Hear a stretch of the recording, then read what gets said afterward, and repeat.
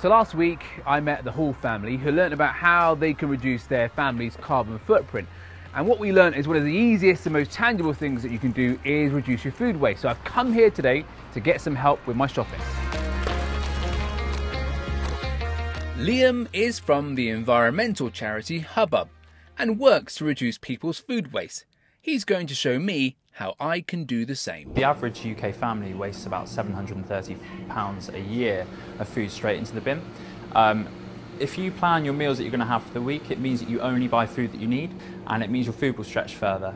Most people avoid it because it can be a bit boring, but if you make it fun, involve the family, think about foods that you'd look forward to eating, then you know that actually that's fine, I know exactly what I'm having and when.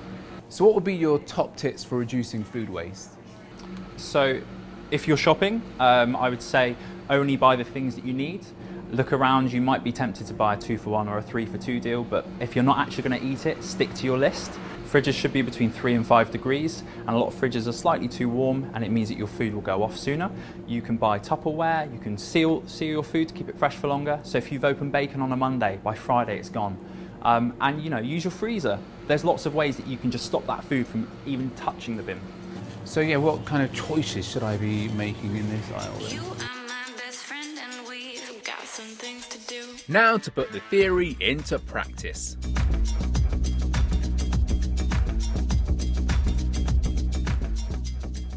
The average UK household wastes around £60 worth of food a month.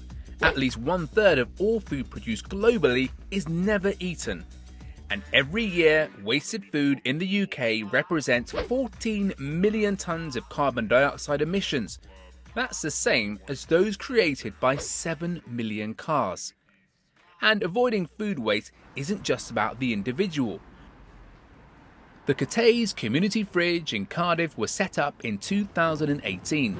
It takes excess food from local shops and cafes for others to collect for free.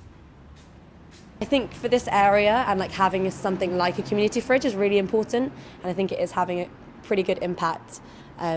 Especially being at the cafe, we get to see or get to know some of the users of the community fridge, and they also become people that come to the cafe, and we're able to give them free food, free drinks, and really just take care of them and make sure they have access to good quality food, and without it being a cost barrier.